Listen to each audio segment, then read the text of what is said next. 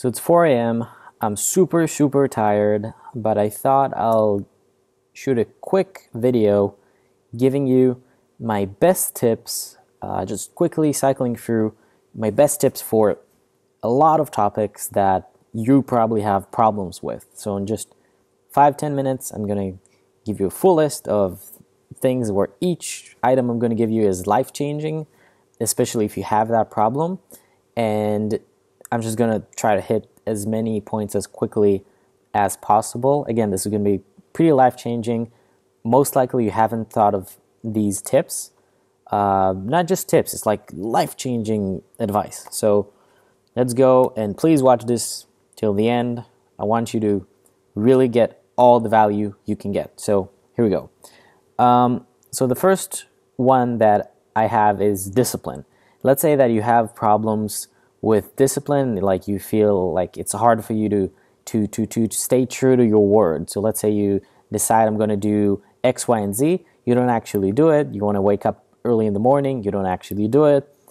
You have very low, you don't have your own word, a man of his word. Like you don't really trust your own word to do what you say you're going to do. So in this case, it's always a lack of commitment, a lack of necessity. So any sort of thing that's hard for you to implement, let's say it's hard for you to start waking up at 5 a.m., you just find that no matter what, you want to do it, but it just, something stops you. You can't really focus enough and do it. Well, in that case, what you want to do is to basically create necessity by, let's say, paying somebody if you fail. So you need to wake up at 5 a.m., talk to your best friend or your girlfriend or your family member and just tell them, look, if I don't message you by 5 minutes, then I owe you $100. And you do that for just a couple of days. And once you did it for enough time, it will become a habit. And now you'll be able to do it without the help. So that's how you fix discipline issues. Just increase the necessity, make a commitment. Now, low energy. So a lot of people have problems with lack of energy, or they feel overwhelmed. So life is like overwhelming. It's like everything moves too fast for them, and they can't really sit and think, and they can't read. In that case, it's the three solutions that I have that always work when you implement them. First of all, lack of sleep is your problem, the biggest one. So get at least 7 hours every night, and that will already improve your focus and emotional well-being massively. Second thing is get a fruit shake or a vegetable shake every morning. So at least 1 or 2 fruit/vegetable shakes every day. This will really fill your stomach, and it's a ton of vitamins, so it's really healthy. And because your stomach is full, you're not going to eat stuff that is not healthy. Obviously as a vegan, I would urge you to go on a vegan diet, but let's say you don't really want to do that. You just want to keep eating meat and dairy and everything.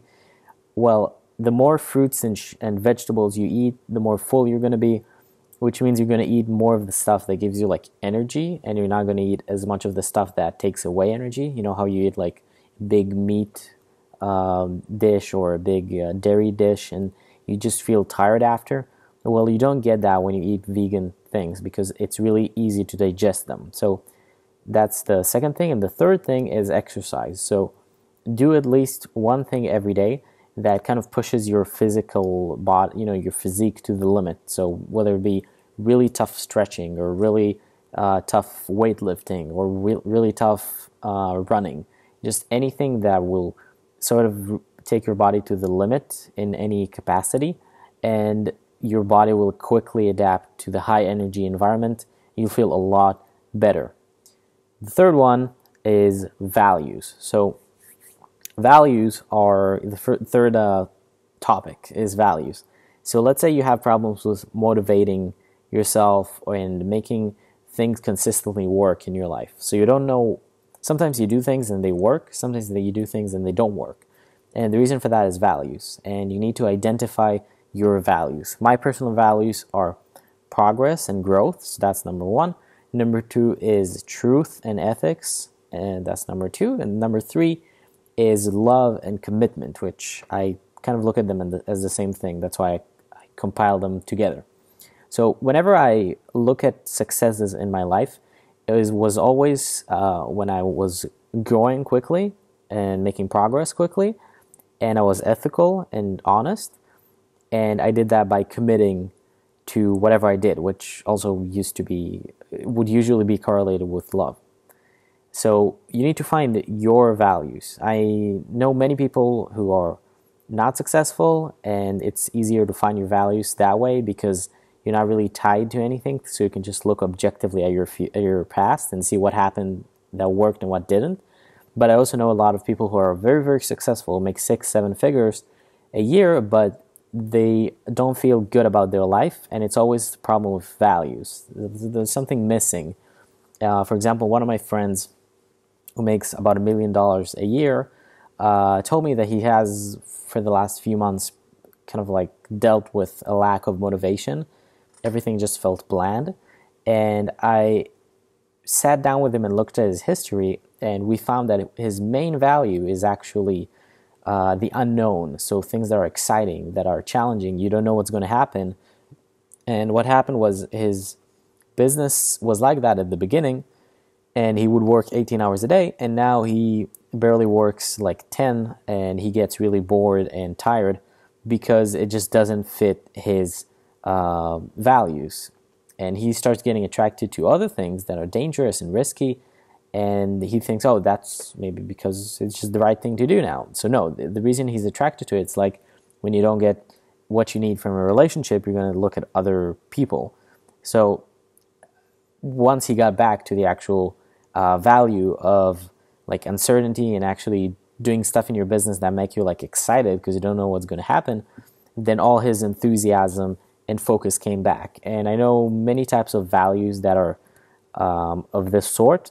One major value could be, for example, socializing. So I know a lot of people, including a recent client of mine, that really work well when they're talking to a lot of people. So I'm kind of like that too, but some people are really like that, where when you're always on the phone talking to people, friends and clients, and just always using people, talking to people, promoting people, asking help from people, they just feel amazing, and that's another example of a value. The fourth topic is how to actually successfully do habits. So most people, the reason they fail with habits is because they aim way too high, which means that let's say you want to start working out, so they say, okay, I'm going to work out every day, 5 days a week for an hour, or they want to start meditating. Oh, I'm going to meditate for 30 minutes every day, for the whole week. And they always start with like these big, big goals, but the thing is, you're not used to it yet. So what you need to do is you need to set a minimum goal rather than like ideal or optimal. So what's the minimum thing that I would be satisfied if I did? So for example, for me, if I set up a new habit, let's say I go back to meditating after not meditating a long, long time, the habit that I'll set would be I need to meditate for 4 or 5 minutes every day. And my criteria is, what is some like a level of the habit that I'll do every day, no matter what, even on my worst day. Like you wake up at like 2 a.m. and you remember that you forgot to meditate. Will you actually get up and do the 4 minutes? If not, you need to lower the minimum even more, because consistency is really the key to building up that habit. And one misconception that people have is that because you set up a low minimum, that means that you're not going to do more. So of course that's retarded. Like if you set up a certain habit of doing push-ups every day, and you say, I'm just going to do 20 push-ups, the moment you get used to it, because it's like not a big deal, you're just going to want to do more. So just because you have a minimum doesn't mean you have to reach the minimum. You're probably an ambitious person, so you'll probably do a lot more, but it's important to have that to fall back on. And one last tip is that if you do miss a habit, don't actually try to compensate the next day. That's going to be a really, really bad decision that will make you lose the habit completely. Now sales. What's the best process for selling, or the best way of thinking about the strategy? Well, it's really simple. Any type of thing that you want to sell, first of all, you want to bait. Bait means like, hey, come on a free coaching call with me. Second thing is demonstrate. So actually, not just don't talk about what you offer, but actually demonstrate it. And once the person has 100% confidence in you and what you offer, now you can actually close them really, really easily. Next up, how do you make progress in life? Like, how do you actually get from point A to point B? So there's two ways, and they both work simultaneously, and you have to have one to have the other if you want like really big success. So the first one is habits. The habits that you have are going to be the baseline of where your life is going on like autopilot. So if you have the habits of reading, working out, meditating, sleeping well, saving 15% of your income for investing, increasing your income, pushing to increase your income every week, just these kind of really, really good habits, your life is going to probably go really, really well, because you're going to be, again, well-read, you're going to be in great shape, you're going to be very clear thinking, your income is increasing, your savings and investments are increasing. That's one thing. Obviously, if you have negative habits, the negative thing happens. The opposite happens. Now, the second way is using goal-directed behavior. So goal-directed behavior is where you choose to accomplish a goal. Like I'm going to, let's say, stuff that I did. Like I'm going to do a lecture, and there's going to be 500 people in it. And I'm going to make a 3-week deadline starting today. So you choose some sort of a goal, and you can also plan out how you do it, but you don't have to. And then you create a really, really strong necessity where you don't have a choice, where you have to actually make the goal happen, or there will be consequences. And that will make, like, that kind of massive action will create really, really quick results. But if the results are not backed up by really good habits, you're going to lose the results very, very fast, and probably even lose a lot more than you initially invested. Finally, leveraging. What's the best, most efficient way to leverage, growth in your business and in your life? Well, the best way is to ask people to help you. So let's say you want to get more views on your YouTube channel. Just share your video and then ask your friends to share it too. So call 20, 30 people. Now, what I'm saying, call, not text, because texting is horrible. Like in my experience, when you text like 30 people, hey, please share my video, about 95%, maybe 98% won't do it, and maybe 10% will respond and say sorry. But when you make a call, when you actually call 30 people and say, hey man, what's up? I'm good. How are you doing? I'm doing good. Look, there's something I wanted to ask you. I've uploaded a video that I really would like you to share. Do you mind helping me, please? That would really, really do a lot to my success. 80 to 95% of people will say, of course, I'd love to help you. And I'm not talking about your best friend. I'm talking about just people that know you and like you. So that's how you really, really, really leverage. Like, you want to hire a new employee, talk to 20 people and tell them about it, and ask them to help you find the employee if they know one. You want to get better at investing, talk to 20 people and ask them if they know what's the best way to get more info about investing, how to learn about investing.